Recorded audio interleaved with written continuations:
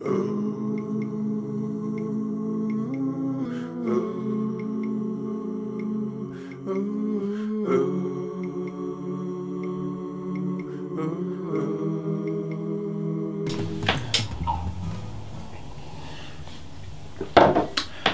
hello everybody, John Neal here, retired songwriter and calligrapher, handwriting tutor. I don't like calling myself all those things, it's just me. Anyway, thank you very much for all the comments I had recently. They've been fantastic and very encouraging, so I'm going to do another video. I must do some more. It's been a while since I did the last one. And one of the comments was about, I described the letters from A to S in the alphabet and the way you might form them in songwriting. And there's been some comments about handwriting, and I've found some lovely examples which you've just seen on the introduction. So I'm not going to go through each of those, but just observe the rhythm and the beauty of some of the writing there. Absolutely fantastic. So I'll put a few more up later on. But I'll go back over from the letters. I think I've got to do S. I've done S, so I'll go Z through S through to Z. Anybody in America, that's Z, by the way, not Z. I know you call it Z. Still, whatever. And I've been busy with lots of other things. Been away, been doing a lot of music, and I've also been making some boxes like this. So I've got a sale of these on in a couple of days' time. But there's lots of people doing videos about making woodwork, and they're all much better than me, so that's what I've been up to. So let's have a look at these examples of handwriting. I'll throw a few more at you. I think they're really interesting, and there's one or two drawings there as well. It was a fantastic day. It's at a local place. It's an old castle that goes back hundreds of years, and it's been renovated to be part of apartments that you would rent for bed and breakfast and accommodation for the weekend. Really very nice. It won an award actually, and the guest book was full of these lovely handwriting examples, so I thought I'd pinch a few and show you. Now the second part, I was going to talk about and demonstrate the letters T through to Z. So R, S, T, U, V, W, X, Y and Z. There's not many left to do, but T is an interesting one, so let's get on with that. Right, the letter T. T. There you go. But what I really like about the letter T is that it sort of stands like a column, as if it's got a weight to it, which is fantastic.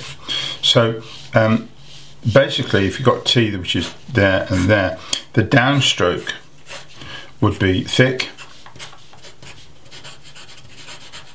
and the top stroke would be obviously the thin. And the serifs, these are the serifs, to remind you, would be those bits. The serifs are the bits here, and they would be the ones where the original Roman chiselers, the masons would cut into the letter to start it off, and therefore get this beautiful sort of shape here. So the serifs go there, and the serifs can be of various types. You can even get them squared off like that, and other forms also. But they are important because when you put them on another letter, let's say like just like that, if you want to put some blobs on as serifs, then they would go in the same place as the serifs would be, so they go there. And then as this one comes down, it might go slightly wider. It's got a sort of a waist to it here, put a little belt on it, and then they would just beautiful, like almost like a tree, have this sort of weight, and these are pointed serifs here. So that's the letter T, the capital T, at least anyway. not much more to say about T, I suppose. So RST, STU, V, W, X, Y and Z. Now the letter U, I do believe the Romans didn't have a letter U, they used V all the time. But so if you're doing a U like that and a V like this, let me do the two together. The V and the U, I would always probably put a downstroke next to the U there. Some might say that's wrong, but it clearly indicates that it is a U rather than a V, because sometimes they get muddled up. But if not, and you want to just go up and round like that, that's good. But it would be thick and thin, and the serifs across the top. Likewise the V, a classic sort of Roman shape, thick that way, thin that way. Right, I'm just tempted for a moment to a no serif at the bottom here. I'm also tempted to put the serif at the slight angle, which is also interesting sometimes. So that's the shape of a V. V, what's next? W. Oh, don't we just love W? W is a bit tricky to do sometimes, because if you're writing it or drawing it with a brush, you've got to sort of, in fact, double up the V. So there and there. Serifs only go there, nowhere else, and I would generally point that and make that into a point as well.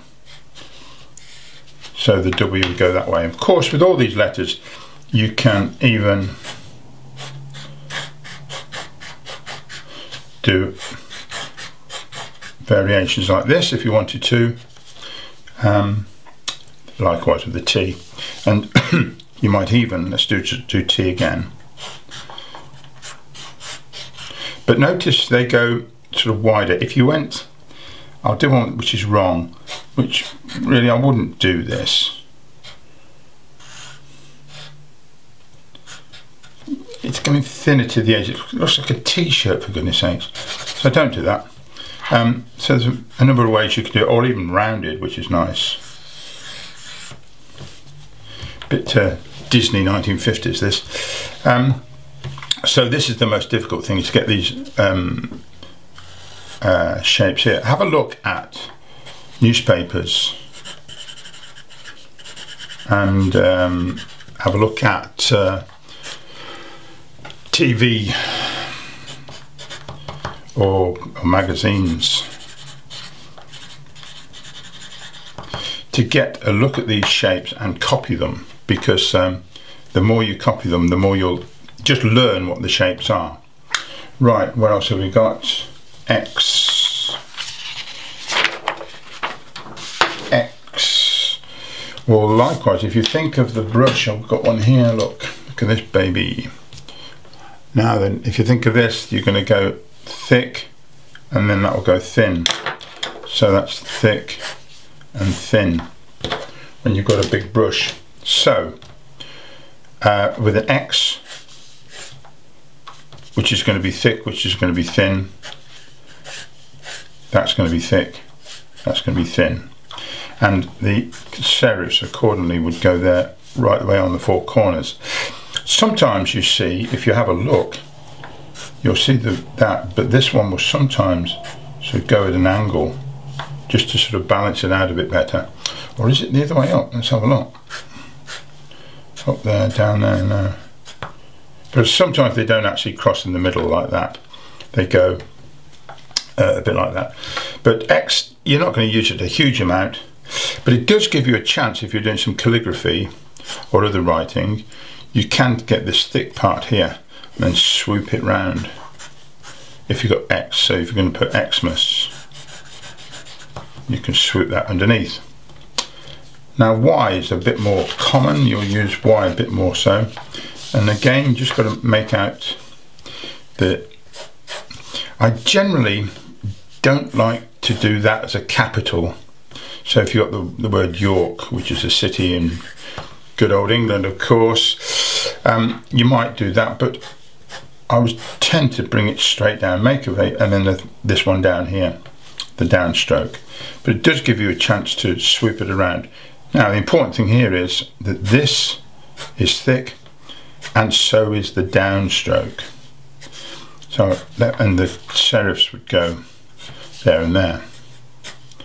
Right, now you could just chop that off and make it a serif, that's okay. Or you can even take this down and swoop it round this way.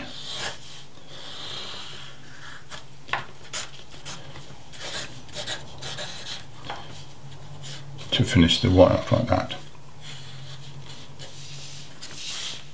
So that's the Y and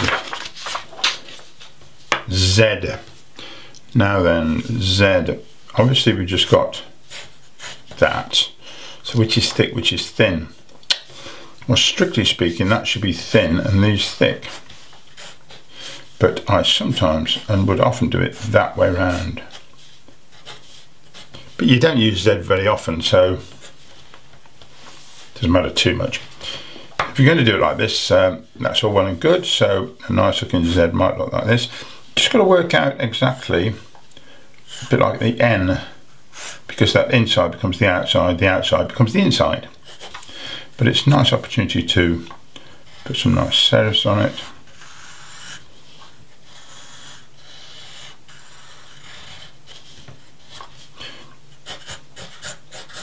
The only word I can think of at the moment is Zulu. And you could also got a chance, if you do that, particularly if you're doing calligraphy, is to do a very nice sweeping decoration underneath there. Right, that's it. That's the rest of the alphabet finished off for you. So the whole alphabet, let's just Al,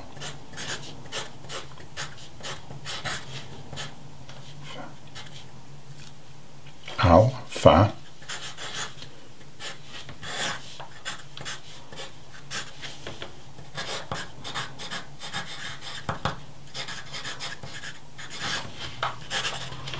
finished.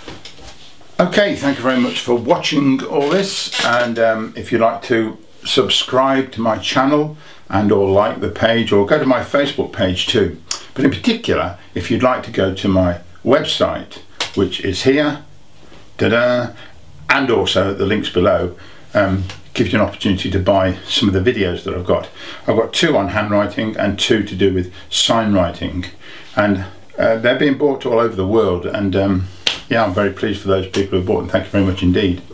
So anyway, until the next time, see you again soon. Bye bye.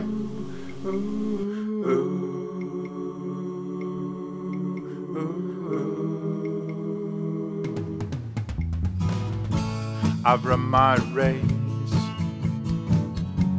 I found my place, I'm on my way, I'm coming home. It's been quite some time, I hope you don't mind. I'm on my way, I'm coming home. I'm coming home, I'm coming home, I'm coming home, I'm coming home, I'm coming home.